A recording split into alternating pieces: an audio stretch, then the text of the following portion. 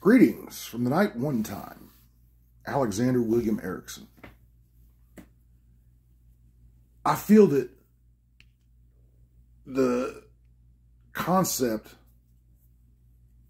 of queens on Earth is best stated by the star of Men in Black International, the female lead, when she was asked if she was a queen.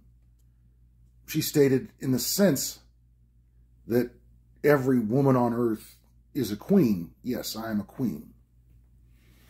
And then she became a queen of this tiny people. And it was a very engaging story. I'm involved somehow with a rig known as Queen Application. And when we introduced the idea of raising queens under the duress of captivity in the 70s, we had something called a wardrobe.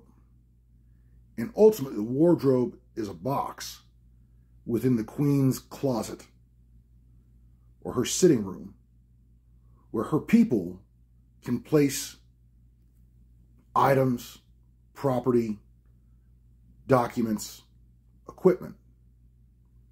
And this is how a queen would know that she's a queen. And some queens' wardrobes are actually machines. They're actually what you would call a queen's closet. You have the wardrobe. Sometimes there's property inside of it. Sometimes there's documents inside of it, etc. Sometimes there's people in the room waiting to talk to you about your wardrobe. Sometimes the closet is something that you actually walk into and get processed by the machine to a different physical appearance, or fixing any ailments that you might have, right? Not necessarily a med bed, but a distant third to med bed technology. Certainly there's something in between, but this is sort of the introduction of that level of tech. And this was in the 70s and the 80s. And women, a long time ago, decided that a glass screen mobile phone was all a woman would need to be a queen and live a very, very long life.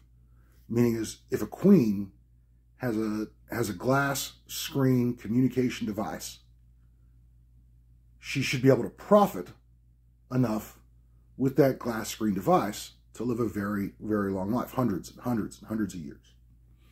And it was this whole theory. And then we released a product called WhatsApp. And from that point of origin, we can track women evolving as ruthless, horrible, terrible spies,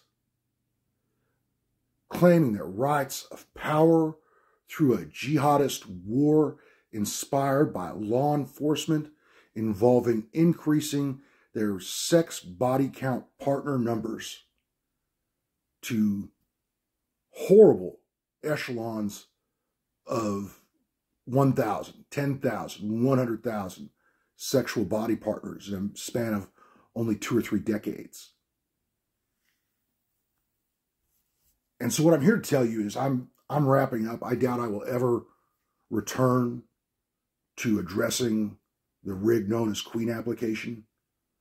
But I want all the ladies to know, fact certain, you have a mobile phone, you have WhatsApp, and you can claim that WhatsApp is encrypted all you want. At the end of the day, what women decided is they have a mobile phone, and who they are as a person is ultimately defined by what they have done with that mobile phone device. That is their character makeup. And so the only way a woman could ever achieve an elite wardrobe from my operation would be by winning, achieving victory through the use of the mobile phone. And all the women that I have written to, their mobile phone is a dark, frightening, sad, pathetic place that screams, I need to be incarcerated and removed from society. And so nobody, not me, not my enemy, no third party, will ever provide a woman preternatural, DNA-laced access to a machine she could identify as a wardrobe, such as a mainframe inside of a library or a mainframe inside of a train station or a mainframe 3 miles underground in the middle of New Mexico. Sure, a woman might be able to gain access to such equipment, but the concept that a woman is going to be provided DNA-laced ownership over an exotic in-ground piece of property built upon the fact that she has the core elements of control systems built within her wardrobe that rests inside her closet is gone. No longer exists. The concept that Sasha Grey would travel with me to Venice and work with me in Venice and over time progress into a gang leader in control of portions of the water facilities that I build in Venice.